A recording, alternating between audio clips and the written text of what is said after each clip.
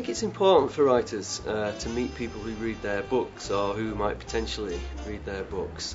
It doesn't really work for me just sitting in a room all the time writing my poems. I need to sort of strike a balance, with an audience or a readership, and I think it's good that you put yourself in front of people and make yourself vulnerable and see how it works in front of a live audience, for better or worse.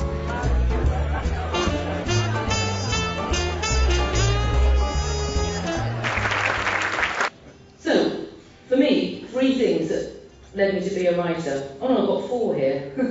4. Laziness, can't be asked to get a proper job. I've had proper jobs in the past, been a waitress, been a typist and a shop assistant. I was rubbish at all of those. Nosiness, desperate to know what's going on with other people. Number 3, the belief that your viewpoint is more valid than other people's. Writers have huge egos as a rule, in my experience, and what they're saying in a way is my version of this story is the best one. I'm talking about non-fiction here. Anyway, we're quite arrogant. And I suppose the 4th thing was I started observing my family's behaviour when I was actually quite young. I was listening to my father and stepmother having a row when I was about 11. I didn't really think about it, but I found if I wrote down what they were saying, it stopped being awful and it started being funny. And that principle runs through everything I do.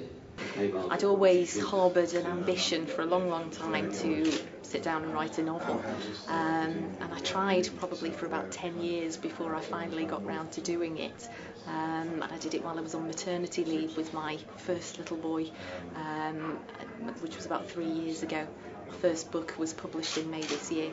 Well, Ted Hughes was the original inspiration. Yeah, I don't think if I hadn't read his poems at school, then I wouldn't be writing now. I mean, I was a completely uninterested and uninteresting student at that time, and then they brought these little parcels of words into school, and I read them, and it just opened the whole universe up for me.